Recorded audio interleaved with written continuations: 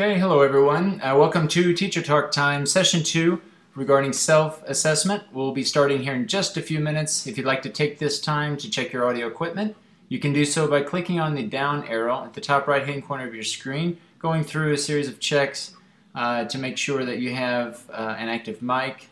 If you have a video, you can check that and also check your speakers or check the sound coming through your speakers. We'll get started in just a few minutes.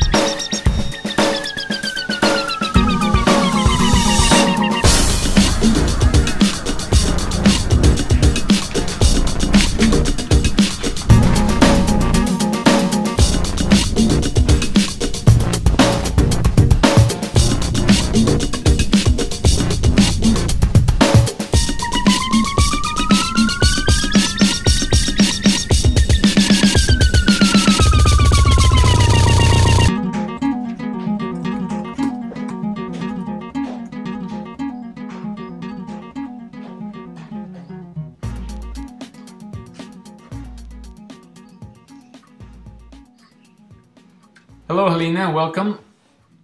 Just getting started here. If you'd like to take this time to check your audio equipment, if you could let me know if the sound's coming through okay for you. And if you do have a microphone today and you'd like to speak, feel free to type in the word mic in the chat box and I'll activate your mic. Also, if you have a webcam, great. If you have a webcam also, if you would let me know, I'll be more than happy also to activate your webcam. Go ahead and activate your mic now if you'd like to say hello and just check out your equipment. Hello. Hi. Hello, hello, hello. Hello, This Helena. is Poland. This is Poland. Hi, Benjamin. Can you hear me well? Yes. Just fine. Hello? Can you? Yeah, Yes. perfect. Okay. Would you like for me to activate... let's just wait for the others. Okay. Would you like for me to activate your webcam? Yeah, you may. Okay, let's see. Great. Excellent. I'm in my Sorry? Okay. Yo, you're in your basement? And where is? Yeah, this is my study in my basement. Excellent. Great. Yeah. Well, welcome. Thanks for... Because we have very many studies. Okay. And you're from Mexico now? Yes, I'm in Aguascalientes, Mexico. It's 7:04 in the morning. And, this is where I'm located. Originally from St. Louis, Missouri. But have been living here in Aguascalientes for about 12 years now. And where are you located? And okay, I'm listening to you. I'm sorry, Helena, where are you calling from? Where are you located? I'm in Poland, the Central European country, Poland, and Wrocław. This is the southwest Poland. The name of the city is Wrocław. It used to be called Breslau. But Great. nowadays, since 1945, it's Polish. Okay. Okay, we can see the front. Hello, George. George Welcome. came. I Our went ahead friend and came. activated your mic, and if you would like for me to activate your webcam, I'll be more than happy to do that as well. I'm not sure how many webcams and mics we can have active at once. George is the expert here in the platform, but we'll see what happens. Helena, could you just let us know or kind of explain your teaching context? What do you teach? What age groups? If you wouldn't mind sharing that. What? Okay. Sure. I teach the students at university. So the age group would be from 18 to sometimes 30 years old, and this is my major, teaching Polish as a second language. But also I teach English as a second language, and in this case my students are from 5 years old to 45, 50, and I use a lot of music in my teaching. Great. So this is about me. Thank you. Thanks. Great. I'm muting my mic. Okay. Right?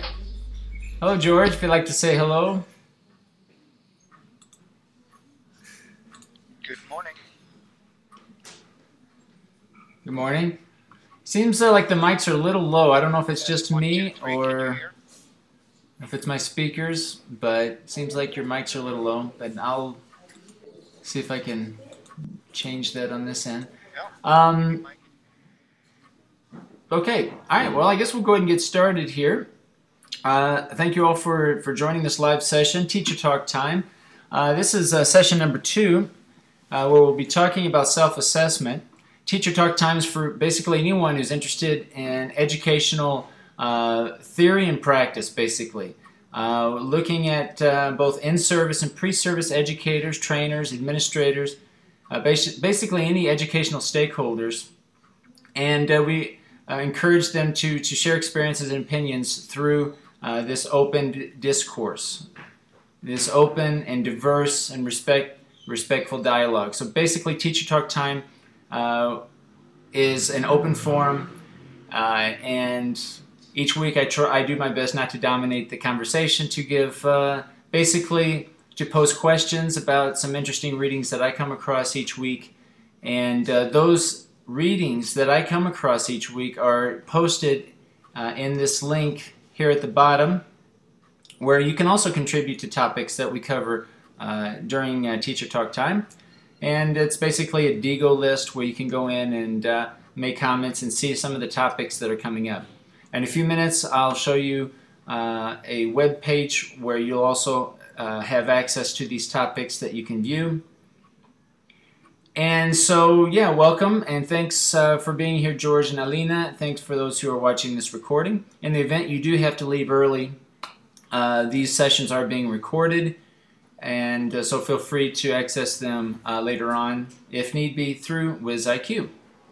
So typically what I do is I jump back and forth between doing a screen share and conducting conversations and dialogues through WizIQ platform. So I'll go ahead and get started. Okay, George. Yeah, George is making a comment about the new TED Ed, which we talked about last week. I'm not sure, George, if you happen to see a recording. Would you like to say a few words about TED Ed before we get started?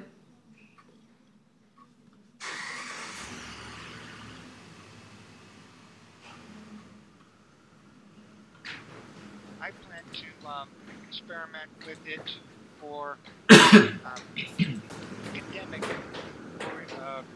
Okay, George, I don't hear you. If you want to activate your mic, or I'm not getting any audio from you at all, so I'm not sure if there's something at your end. If you want to check your audio setup. But nothing still? There we go. If you could turn it up just a bit, though, if there's a way to turn up the volume of your microphone, because it seems kind of low.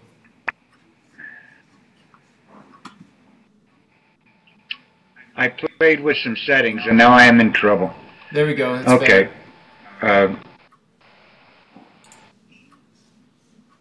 I have not looked deeply on it. I'll try to find your discussion from last week, but I want to experiment with it maybe in a couple of weeks for academic English related to TOEFL type students who have to be able to listen to, analyze, and present, for instance, in a TOEFL exam for academic purposes, which is a very geeky and non-normal English that I expect to have them do that flipped classroom, review, answer some questions, and try to analyze, and then during the class they would present the information in their own words of the TED video. So that's what I want to experiment with on that. Great. Yeah, you might want to check out last week's session at Teacher Talk Time. We talked about TED Ed and basically we came through or discussed a few blog entries. Some were against TED Ed, and basically we had a conversation about the value of TED Ed and how it could work in the classroom. So you might find that useful, George, and those who want to know a little bit more about TED Ed. Personally, I kind of like it. It's versatile. It's flexible. You can input your own questions. You can basically use any YouTube video and incorporate that into what they refer to as a lesson. And you can have open or closed questions. You can monitor the progress of the students. So I don't know. I kind of like it. I think what they're doing there is good, and I think it's at least worth checking out.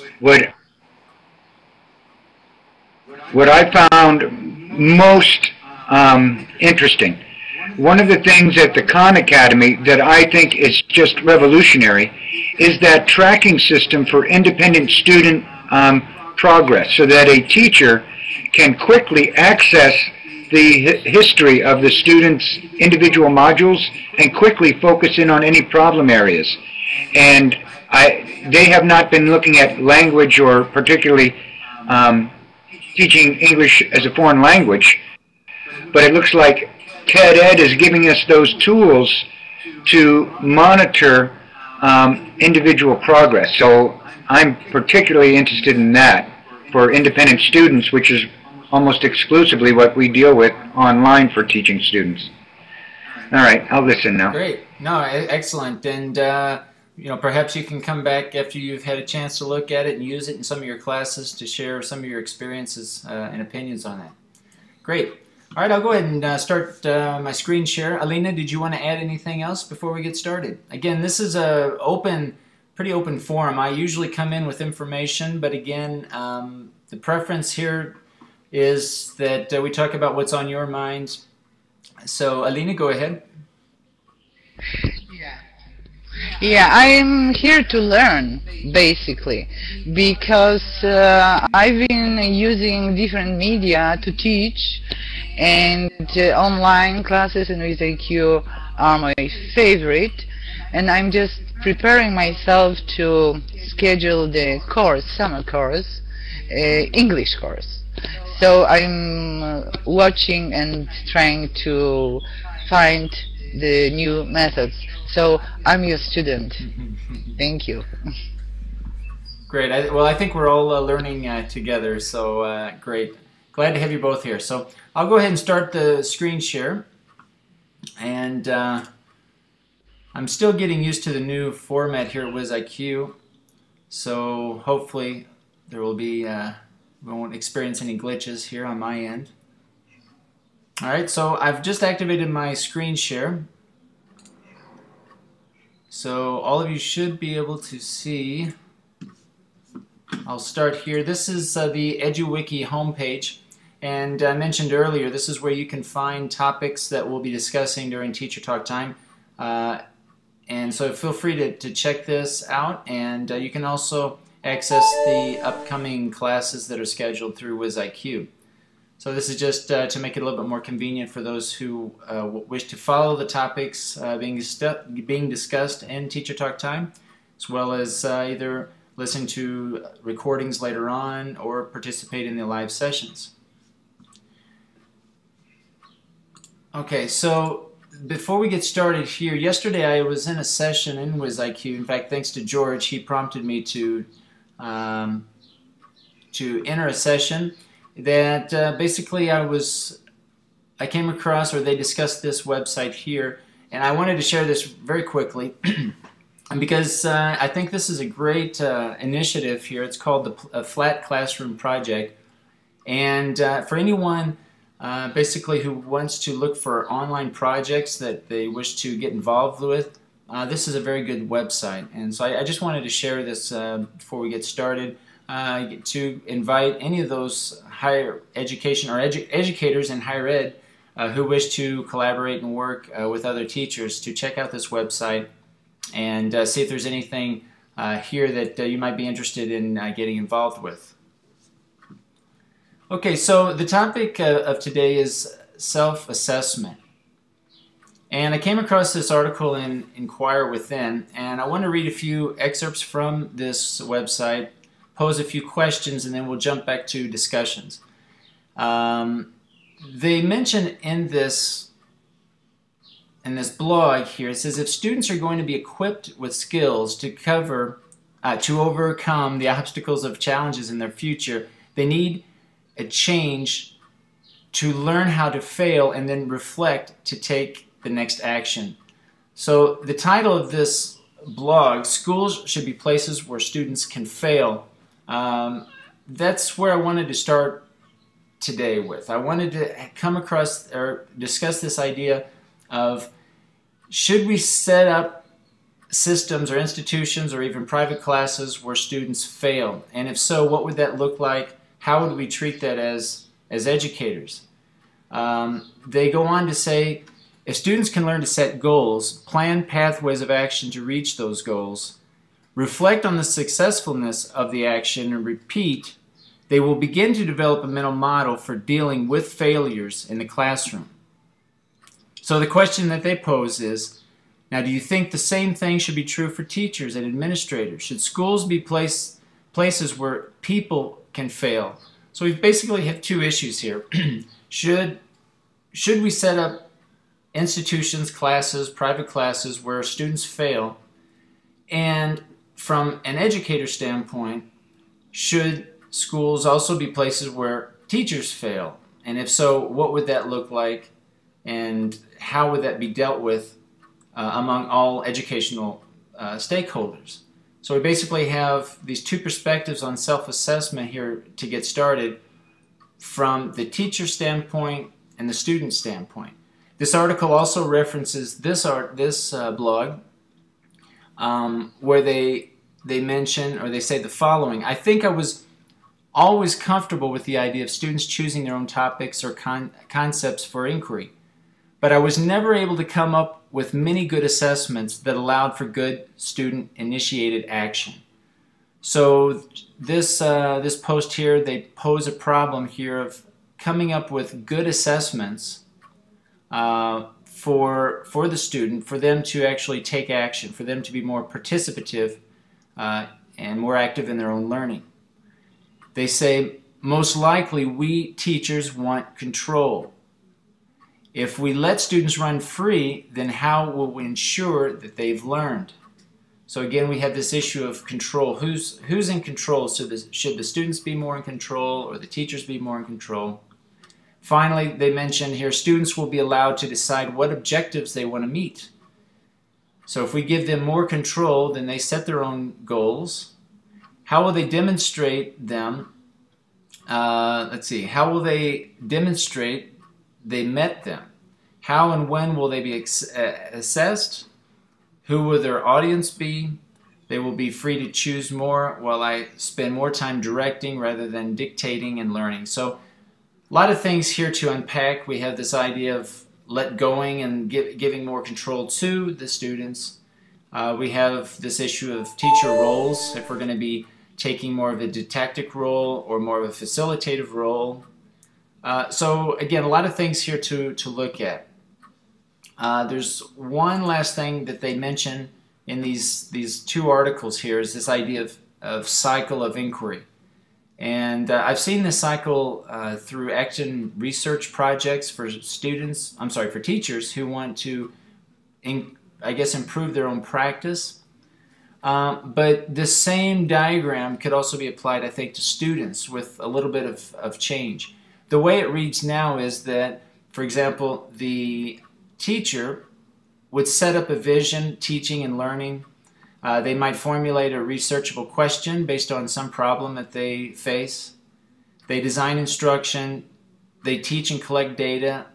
They analyze the data. And then they reflect on the implications and what those mean in terms of change in practice. But I think the same cycle could also be applied to students.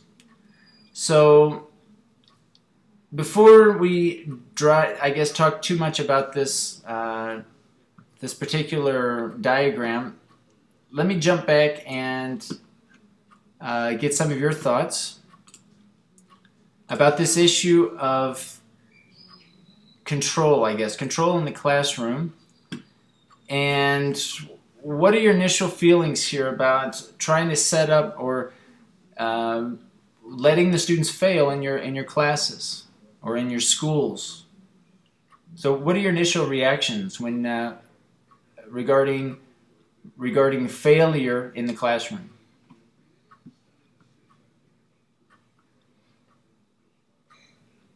So I see we have some other people who have joined the class. Welcome. And if you'd like for me to activate your mic, feel free to indicate that in the chat box. I'll be more than happy to activate your mic.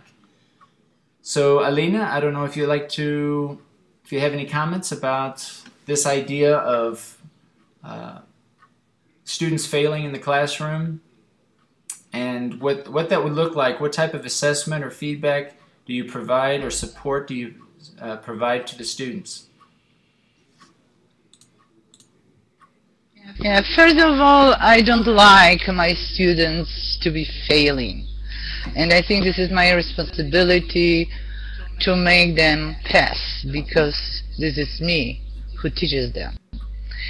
So I'm not very much focused on the failure during the teaching process. Just the opposite. I want them to be very successful. And each time I run the classes and each time I have my meetings with my students, because even I do not like the term class or the lesson. I'd rather use the term meetings with my students. It's probably because they are all adults and I want them to feel that I respect them, and no matter what they say, I would say, okay, you have the right to talk like this. I have different perspective, but you need to know certain things. And I'm kind of, first of all, I try to make friends with my students, and then I try to have a very open communication with them. And for some reason, because I'm not a very strict academic teacher that I give the test, then I give the grades, and then I teach, and then they learn, and then, no way. This is totally different. I run the classes through communication methods, so we talk a lot, and we did discuss a lot, even though I run the language classes. This could be kind of surprising to you that I do not use the traditional methods. We have communication, and if somebody is failing, we, the group, with me, because I am facilitator more than the teacher, I am the tutor more than instructor, so we discuss it and we would talk about it. For example, Maria, you didn't learn. Maria, you're not going to cope with us. You're not going to fit into our community. You better do something about it. Maybe somebody should help you. And this is the way I do. I cope with the students who are lazy, or maybe, yeah. So the failure is something that I do really want to avoid. Of course, some of my students, when they have to take the exam, they didn't learn, they failed the exam. And I'm very upset when I have this kind of situation. So I am directing them. They are under my control, but they don't feel it. I do everything to make it smooth. Of course, this is my duty to run the class, to be the leader, but I make them to cooperate. And maybe for now, this is what I can tell you, and I will be glad to talk later. Thank you. Great, thank you, Alina. Thank you for your comments. George, would you like to add anything?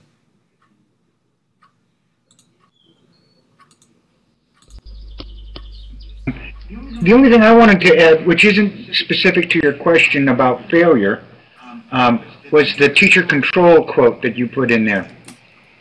I find almost 95% of the time when a teacher comes online to start teaching classes in the virtual classroom is that it's not about, I think, their control issue, but their comfort level and their understanding of how to use the tools and the totally new world of virtual classes, such that they don't want to have things go bad, so therefore they don't allow students to participate. One of the coolest things that ever happened to me was early on in WizIQ.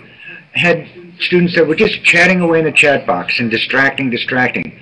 I gave a couple of these students writing control, and at first they continued the distracting extraneous stuff on the whiteboard, but pretty quickly, through just a little bit of prompting, they started supporting me, becoming a support system by typing notes on the whiteboard, reiterating main points, and even capturing pictures from the internet and bringing them into the classroom. So that simply by becoming more comfortable with the tools and the new world of virtual classrooms, a student that tends to, you would want not to lose control over, can be co-opted to become a collaborator with you. And then about the failure that Helena brought up, I believe the main reason for failure is miscommunicating goals, which I know that Ben is very big on with his nuanced ways of dealing with students.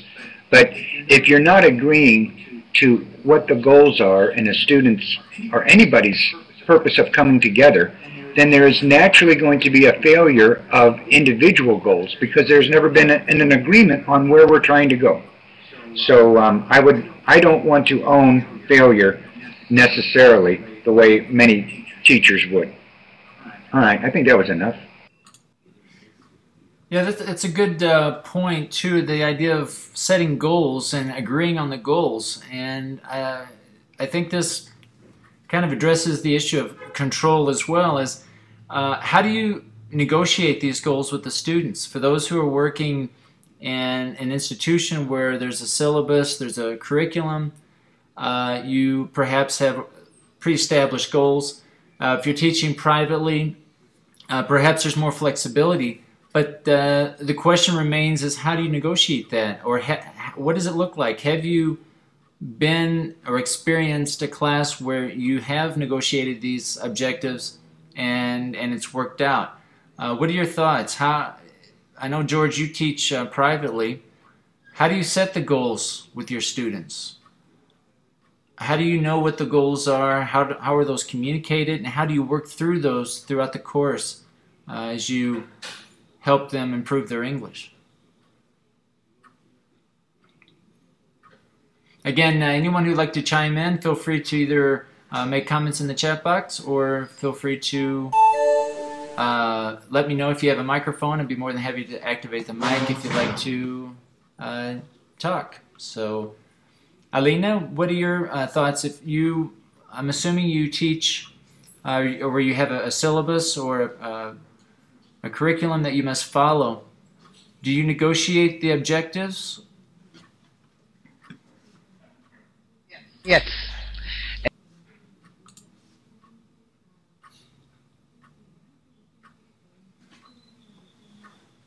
I just talk to my students.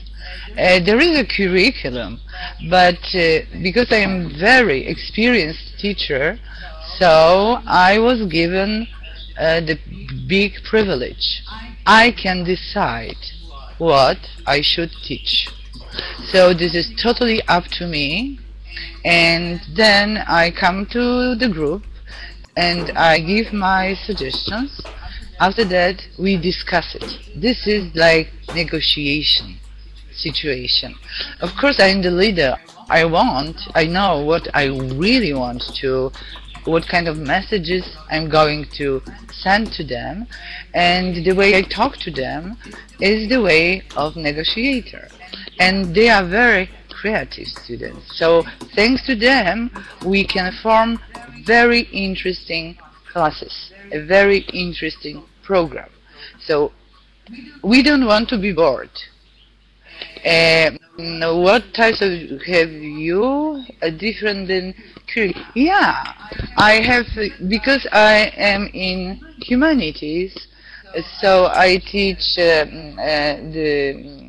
Polish culture and Polish history. I run the lectures on those topics.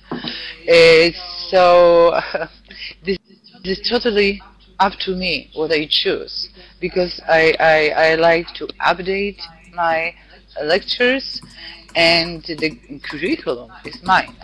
Nobody told me what to do.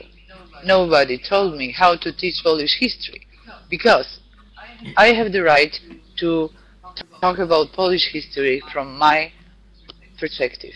Of course, I have the books, I have the sources, I have the proofs, and example, of course I can. The example is because we are talking about foreigners. So the foreigners come to Poland.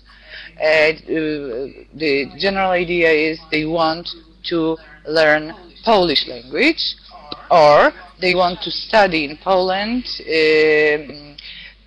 They can study in English, in French, in German, but they need to come to my lectures about Polish culture and Polish history. So the first meeting is the list of topics that I would like to talk about, and they are free to choose. And we discuss, because from different cultures, people would like to have different discussions, different religion, different discussions about religion. So I am open to all of their suggestions, and we form the whole semester plan together. That's how it goes. During the class, for example, when I talk about Polish, let's say Polish music, I would ask them about their music, and they are free to come and show us their music, or their dances, or their great and famous people. So this is very interactive, very interactive. And when I teach Polish, I teach advanced Polish students, and I use different articles from newspapers, magazines. We watch a lot of Polish movies, we watch documentaries, and we also use the internet sources. So very often I would go to YouTube, find some nice interview with people, and even the classes. If there are any more questions, I'm here. Thank you very much. Thanks. Great, thank you, Alina, for that. Has anyone used rubrics? I've came across a website, and I'll go ahead and start screen sharing again and share something that I came across with regard to rubrics, which I think ties into self-assessment and this idea of negotiating objectives and basically setting criteria used to evaluate one's work. So I'll go ahead and activate screen share again. and I'll share with you this post that I came across.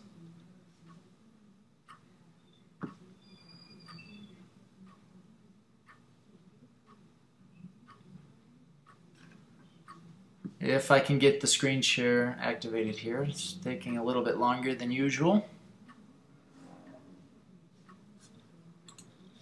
Okay, hopefully now you see my screen. And let's see here. Oops, sorry, that's not it.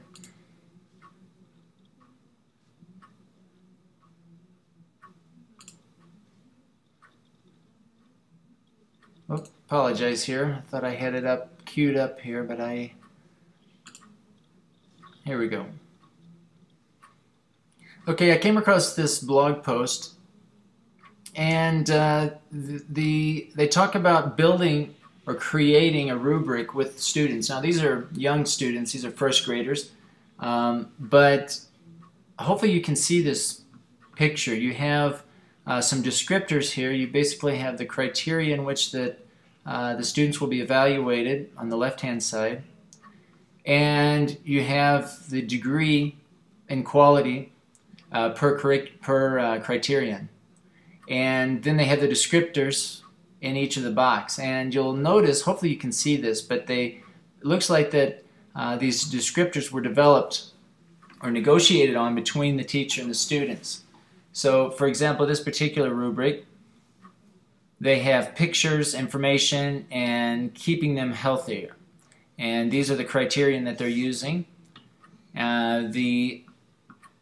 The degree and quality here is based on limited, adequate, proficient, and excellent. So you see for each of these that it looks like the students have written in these boxes descriptors or descriptions of what the expectations are for good work.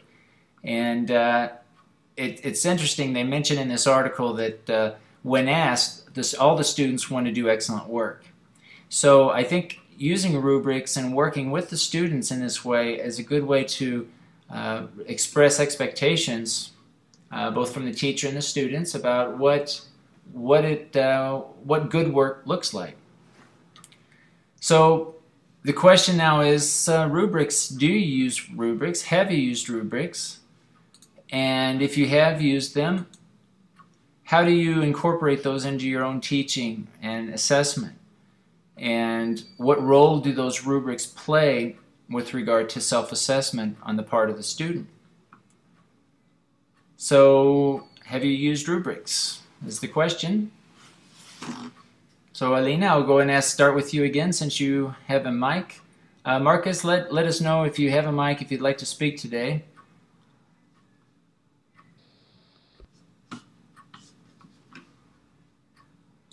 The rubrics, it reminds me the beginning of my job, when we had a very strict, lots of rubrics, and this is why I'm laughing, because it's, to me, of course, I have my notes, and the students need to be aware of the fact that I use my criteria, because the evaluation is constant. Every meeting is the time for them to show me that they are good, they did something nice. So while I'm teaching, it's the process of the meetings are 4 hours meetings every day. So the natural thing is that I make my notes, and they know what is an excellent job, and they know what is not acceptable. But the truth of it is, I do not play the rubrics anymore, just because maybe of my past with this communist regime. They told us to do things, and we had to do things. This is against my personality. But they know, because I tell them. it was great, and I tell them it was not okay. And I am making my notes. I have my special teacher's book, and this is what I do. But you could name it rubrics. This could be rubrics. Because the teachers, they do have this kind of system at schools. Lots of papers. Bureaucracy. I'm very much against it. I'm sorry. It makes me laugh. How do I communicate my expectations? Very openly. Very openly. First of all, they need to be present. Not only physically, but also emotionally and intellectually. They need to be active students. I do not accept passive students. And they know it. And they accept it for some reason. Because I am not like the military officer. I do not give the orders. I just nicely ask them to do things and just talk them into doing those things and telling them that everything what they do is for them, for themselves. They know how the good performance looks like because I show them. I present them myself, and of course I also use PowerPoint, showing different kinds of expectations. Even non-verbal communication is important during the class. I do not accept mean behavior. I do not accept like different kinds of behavior, and they know it. It's not like sit straight. Yes, they have to sit straight. They have to talk to me. If they don't talk to me, it is that they don't know the topic. So they better know. What is this how? Benjamin, you are asking me how? How what? Could you be more specific? Okay. Yeah, sorry, you And when I teach language, it's also we just repeat things, and again. I do not teach writing. I do not teach spelling. I do start with pronunciation expressions, just expressions and collocations and the very basic structures. They need to learn the structures, the expressions, not the isolated words. Lexical approach, this is my way of teaching the vocabulary in the context, only in the context. And then we read a lot and we watch a lot of movies, short movies, and we make comments on the movies. Then we sing different kinds of songs, and there is also a topic and the story behind the song. So this is, I do everything possible to make them to be interested in the material. It's very tiring, really. It takes a lot of energy, but I'm a very successful teacher. Thank you. So, Alena, I'd like to ask, so how do your students self-assess, or how do you help them recognize their errors that they commit or mistakes that they commit? What does that look like in your classroom? How do you help them with their own reflective practice? Yes, it's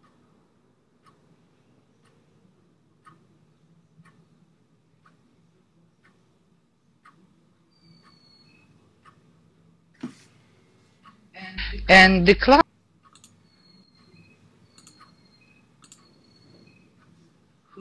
who corrects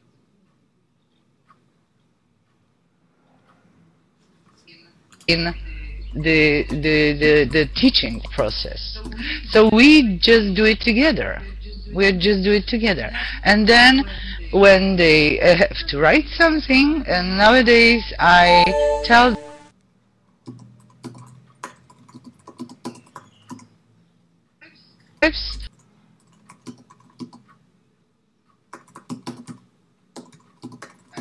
I don't want this handwriting just for me to correct, but the whole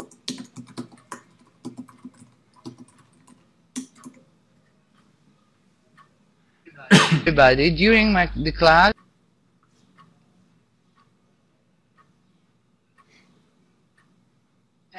passive learner. I do not accept it. I do crazy things to make them be active. Really, very crazy things. And maybe it's also, then they know what the expectations are at the end of the semester. And they, of course, not the rubrics, but I'm giving some credits for different kinds of activities, and at the end of the semester, everybody knows what is the situation. And if I feel like I didn't do something good enough, I would ask them, please tell me, what do you think I should change? What didn't you like? And this is very open discussion.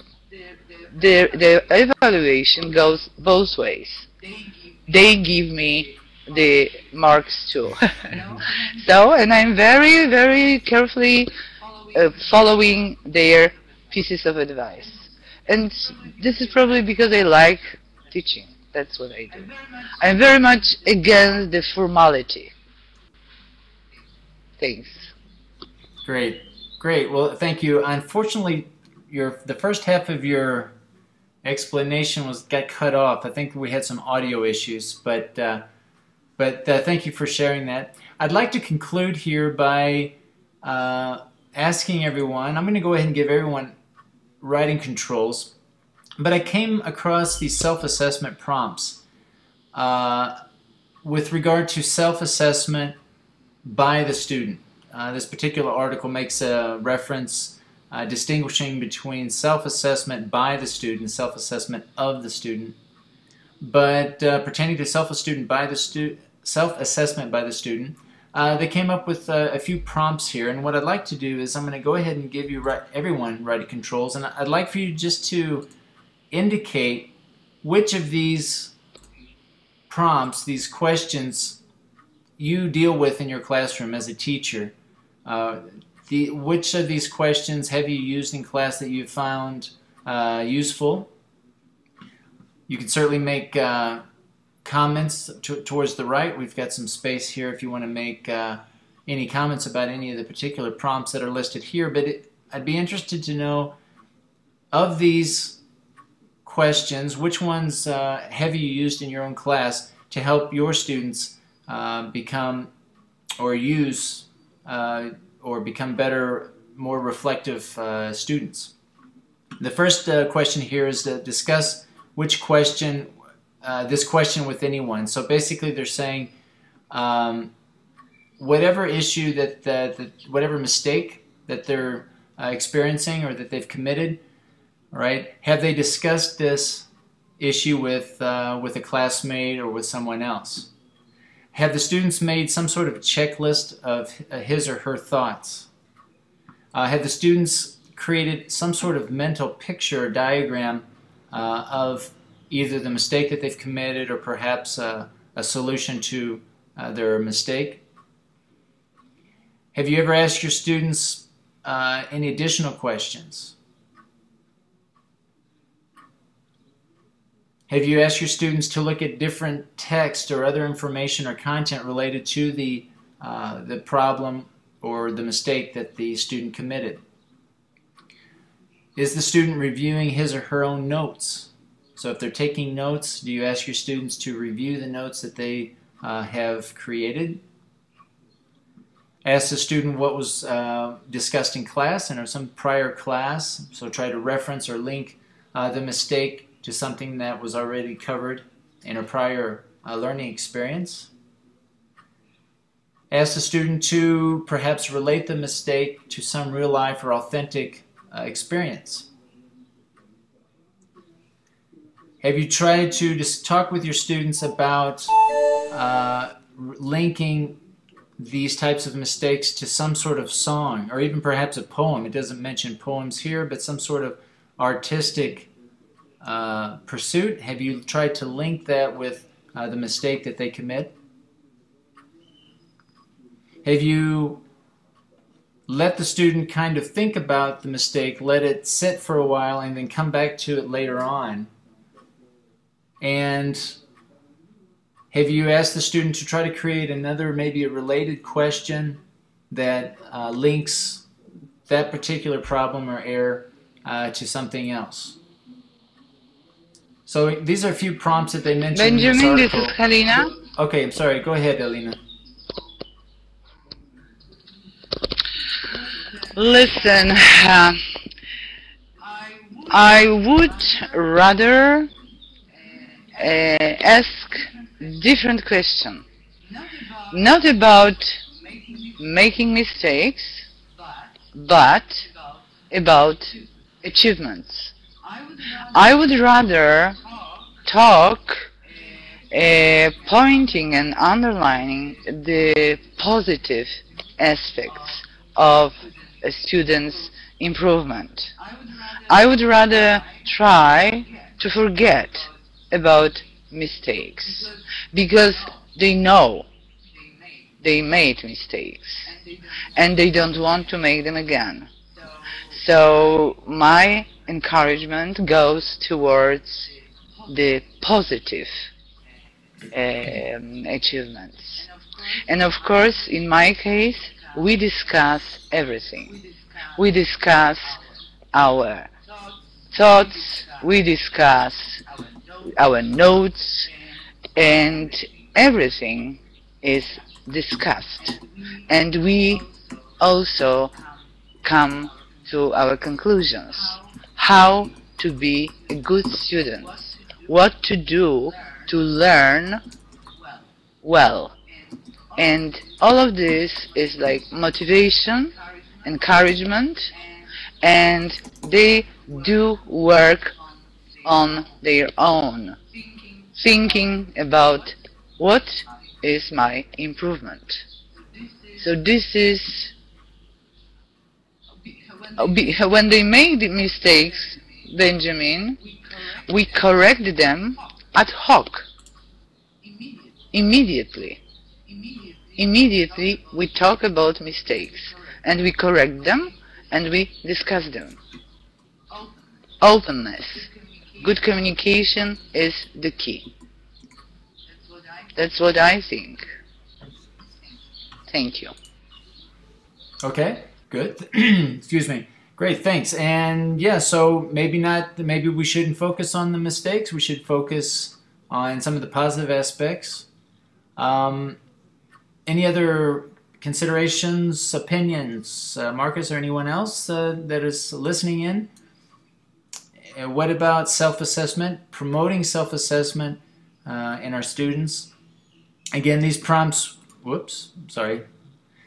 these prompts are geared towards helping students become more reflective learners. And self-assessment, basically assessing their own work, being able to recognize mistakes, and perhaps focusing on all of these questions is dwelling on the mistakes. So maybe we should focus more on some of the positive aspects. Okay. Any other comments, suggestions, or would anyone like to add anything else? We're getting close here to finish up. I would appreciate, or I appreciate actually, everyone attending the live session, and for those who are checking out the recording. If you happen to come in late, feel free to check out the recording in WizIQ. It should be there in its entirety, so you can check out the recording there. Teacher Talk Time is an ongoing session for basically any educational stakeholder interested in sharing experiences and opinions in the classroom. And so I'd encourage everyone to check out this link here at the bottom where it says contribute to topics covered in Teacher Talk Time. This is a Deagle list where you can see upcoming websites that I've come across, but you can also voice your opinion on certain topics that you would like to cover during these open sessions.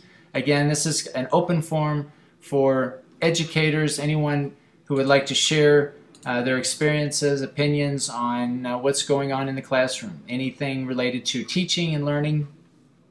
And so I encourage all of you who are here and listening to the recording to participate, and we'll have another session here in about 2 more weeks.